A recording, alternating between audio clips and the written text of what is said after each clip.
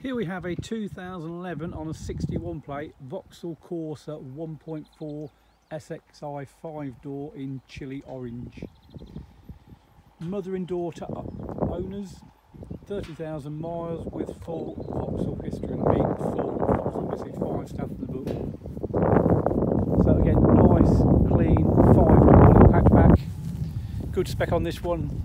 Things like alloy wheels, front fog lights, cruise control, air conditioning, central locking, electric windows, and very, very clean with it. All good tyres, alloys all very, very good. Slight marking on one or two, but I mean slight, you have to look to find it. Again, we'll come back to service book in a minute. 2 keys there. Again, all nice and clean. Seats all nice, tidy. No wear marks, dirt on that. Book pack's all in there with the locking wheel bolts. Privacy glass on the back. Again, I've never been sat in the back by the look of it. Very, very clean, tidy. It's got 6 airbags, side, front airbags. Again, false floor in this one.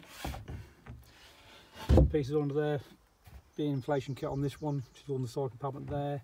60/40 folding rear seats. So this 1.4, most of 1.2s, 1.4's got a little bit more about it.